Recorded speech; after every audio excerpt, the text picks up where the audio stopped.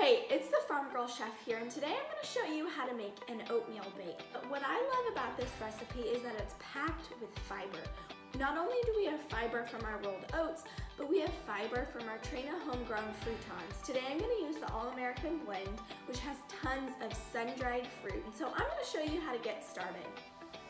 First things first, we're going to put some rolled oats into a bowl, sweeten it with some brown sugar. Then we're gonna add a pinch of salt, chopped walnuts. You could interchange these for other nuts. And then for our flavorings, we're gonna add about a teaspoon of vanilla extract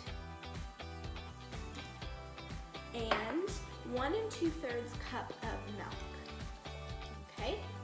And the last few things to go in here is gonna be 1 egg, just 1 whole egg.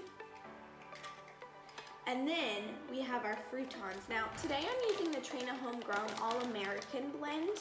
It has peaches, cranberries, grapes, apples, blueberries, tons of good stuff in there. You know what? I'm just gonna dump what's left in the bag there. So this is all the ingredients. We're gonna stir it together till it's all combined. Once our base is combined, I'm gonna put it into an 8x8 baking dish. You wanna grease this either with olive oil, coconut oil, or butter, and everything's gonna go in. To make the crumb topping for our oatmeal, I have 2 tablespoons of melted butter here, some brown sugar. I like brown sugar because it gives that caramelized note.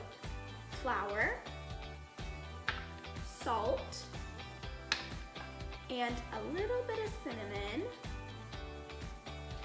And then I'm just gonna stir this together. What the heck, we'll just add some more fruitons in there too. We don't get enough fruit in our diet anymore, and so I like to add these fruitons to anything that I can because I'm really big about getting all that needed fruit and nutrients into our body. I'm just gonna drop this topping in little drops all over the oats. And then this will bake in a 350-degree oven for about 50 minutes. All right, it's ready for the oven. 50 minutes later, our oatmeal bake is completely cooked. You can see it's got golden brown around the edges. To serve this up, I like to scoop it out using a little spatula. And then I top it with a dollop of Greek yogurt and then more fruitons. That looks pretty good if I don't say so myself. Thanks for joining me, the Farm Girl Chef Elizabeth, and Trina Homegrown to make this oatmeal bake. This needs to be added to your meal prep because it is delicious, packed with fiber. We're adding tons of fruit to our diet and no added sugar in the sun-dried fruit. Give it a try today.